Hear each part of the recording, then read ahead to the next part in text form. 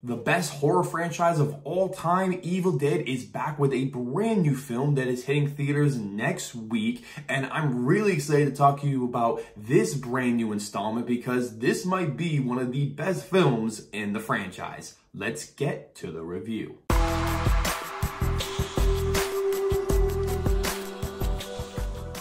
Welcome back, film fans. It is Brad from Let's Be Real Brad, and today on the channel, I want to talk to you guys about the brand new horror film called Evil Dead Rise. Evil Dead Rise is the 5th installment in the Evil Dead franchise, and it is the second soft reboot of the franchise, as this film is written and directed by Cronin, who I'm not too familiar with his work, but I am now because this movie was really dang good. Evil Dead Rise is exactly what I wanted this film to be, to go back to the roots of the first Evil Dead film, but also have a spin on it, do something different, make it fresh. When the first few images of this movie were released online of the mother just standing through the doorway, I knew that this movie had the potential of being such a great film because it looks so creepy and disturbing, and that's exactly what this movie is. So let's break down each one of these aspects as I normally do in these reviews, and I want to start with the horror. This is easily the best aspect about the film and why people are going to be going to see this movie is because they want to be scared, they want to be disturbed, and they want to be entertained. And I feel as though all three of those things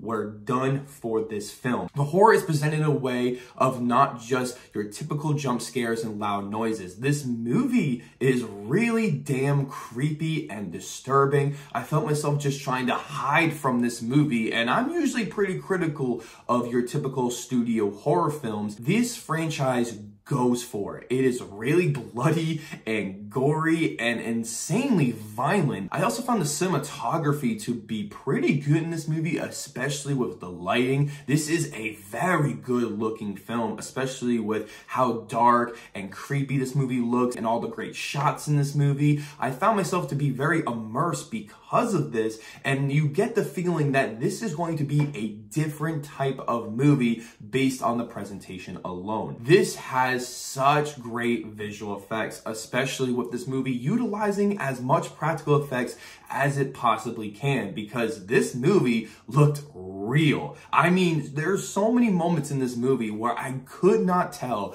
if there was CGI or it was a mix of CGI and practical effects because it just looked so convincing. And I gotta give so much props to all the artists who've worked on all the Evil Dead films because that has been the staple of this franchise. I also really love the makeup and the hair design because this is such a great aspect of this film, especially when it comes to the mother, who is just so convincing and so sadistic. And obviously her performance is phenomenal, but so much of it does come from the look of her character. So one of the biggest changes from the traditional Evil Dead franchise is its story, as it normally takes place in the middle of the woods in a cabin. There's this evil force that comes in there, and you have a bunch of teenagers, they're all being dumb, and all a bunch of crazy shit happens. But in this film, it relies in a apartment complex with this family, and it is just very different. And it still has your typical Evil Dead references that the diehard fans will get, but I don't feel as though they're in your face and annoying. Like, they work more for the plot itself rather than just being a reference that the fans are just going to recognize.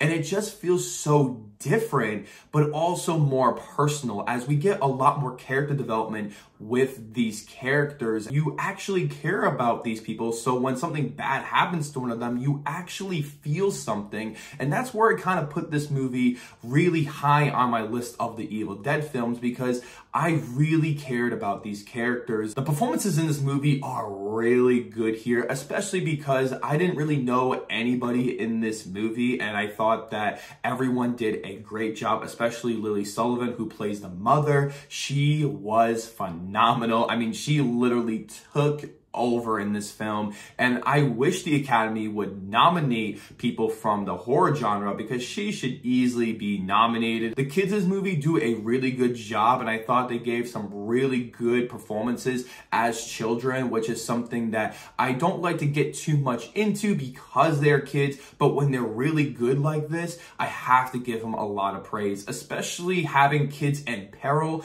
in a very contemporary modern day horror film, which is something that we really don't see a lot. Unfortunately, this film does have a few criticisms here, as I would have to go with the writing. As much as I enjoy that this movie is a different and fresh retelling of the Evil Dead franchise and its traditional storyline, I did feel this has a very basic structure of your typical studio horror film, as it was very reminiscent of movies like The Conjuring and Insidious, and even some of the presentation choices with some of the loud noises and the way the characters moved on the screen. I did find this quite distracting considering all the Evil Dead films are very distinct and very original and different from the typical horror films that are released at the theater, and that was just a little disappointing for me. One of the things that really bugged me in this movie that didn't really bother me for really any of the other Evil Dead movies was the music, as the music was really good and it added to so many of the more intense, horrifying scenes,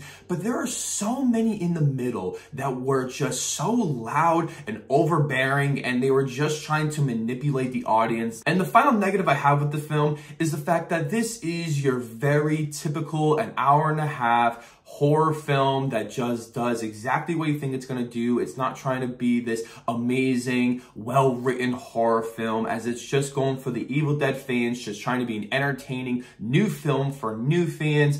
And there isn't a lot of complex characters or a very typically original story. And I do have to throw this in here because a lot of people are going to really love this film, but to put it all in perspective, I do think this movie just needs to do a little bit more if you're going to be one of the best horror films of the year or just of all time. So Evil Dead Rise is exactly what the fans are looking for, being a very disturbing, entertaining, and very creepy horror film that will introduce new fans to this franchise, a brand new movie that they're going to want to go back and watch the others because this movie works without seeing the other films. And I found this movie to have so much love and appreciation for the Evil Dead franchise while also making something different. And this movie is definitely worth your time checking out at the theater next week, and I think you guys won't be disappointed. Thank you guys so much for checking out this review. As I want to know below in the comment section, how excited are you for this brand new movie, and where do you think you will rank it with the other Evil Dead films? Or if you've seen it, where would you rank it among the other Evil Dead films? I can't wait to hear about those.